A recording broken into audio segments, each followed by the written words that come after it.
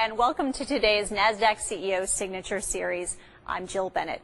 Joining me today at the NASDAQ market site in Times Square is Dr. Issa Odidi. He is the CEO and Co-Chief Scientific Officer at Intellipharmaceutics International. It's so nice to have you with us today. Thank you very much. Now, you co-founded Intellipharmaceutics back in 1998, and you really focus on researching, developing, and making those targeted release and controlled release drugs. So why that niche? Why did you pick that area?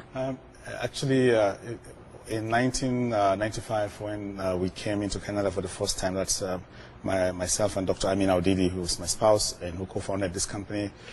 We looked at what was happening in the generic space, and we thought that it was crowded by people who were doing the so-called immediate release. That was easy to do. And so we're trying to define a new niche where we could be competitive for Biovail. And as a result of which we introduced work in this particular area, going after very difficult to make products. And these products have a technological barrier to entry, so there are not many competitors playing in this field. That was the reason why we chose the field.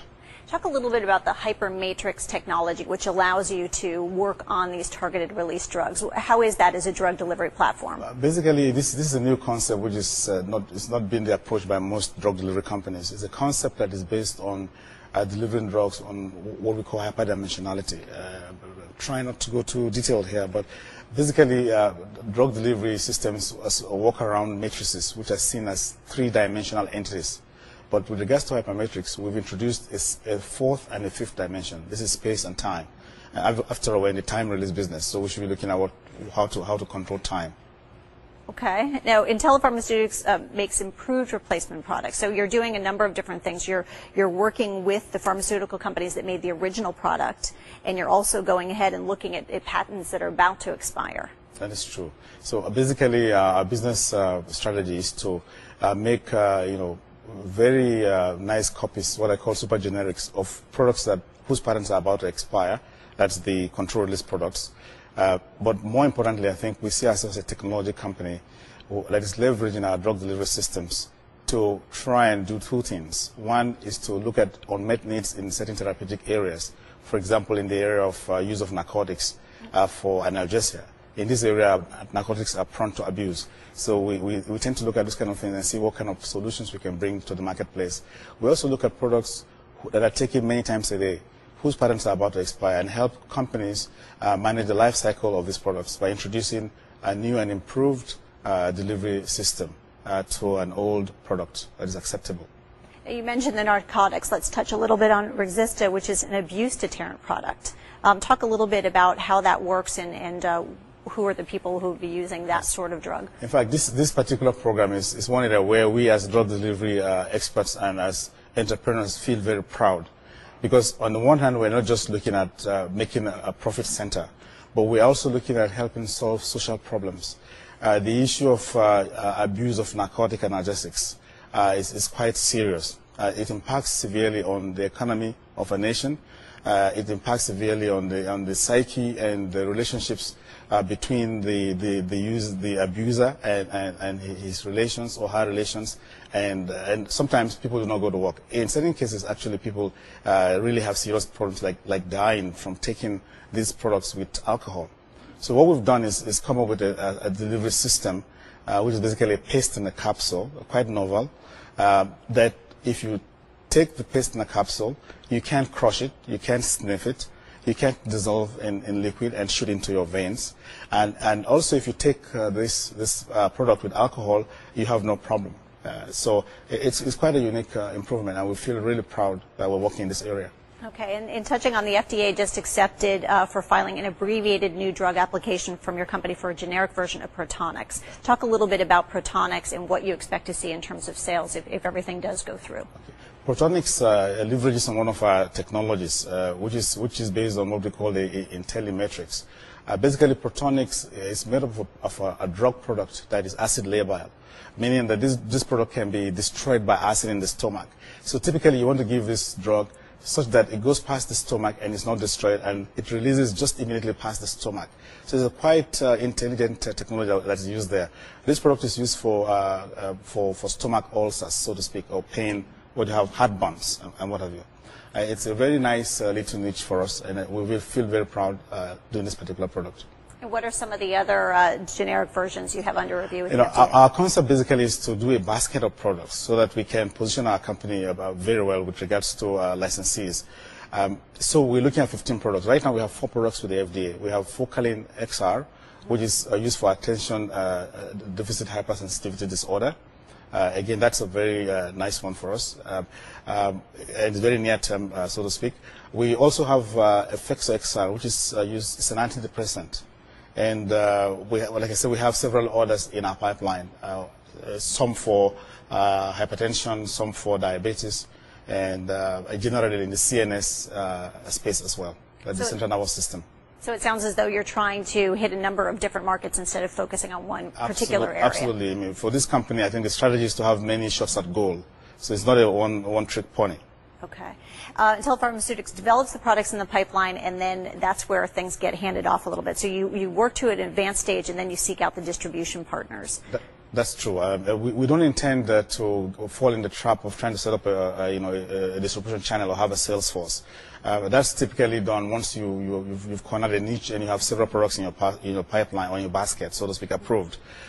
So what we'll be doing will be leveraging on companies that have distribution channels already established, and we've done this very well. If you look at our relationships with Pharmaceuticals, one of the companies, public company trading in the United States here, doing over about $1 billion sales. We have gone into partnership with them for Focalin XR. They have quite deep distribution channels, and we feel that they can do the work. So that's the model going forward.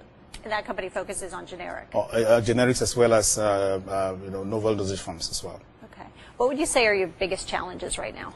Well, I guess for a company like ours, it's growing up, trying to manage change because things are happening rather fast.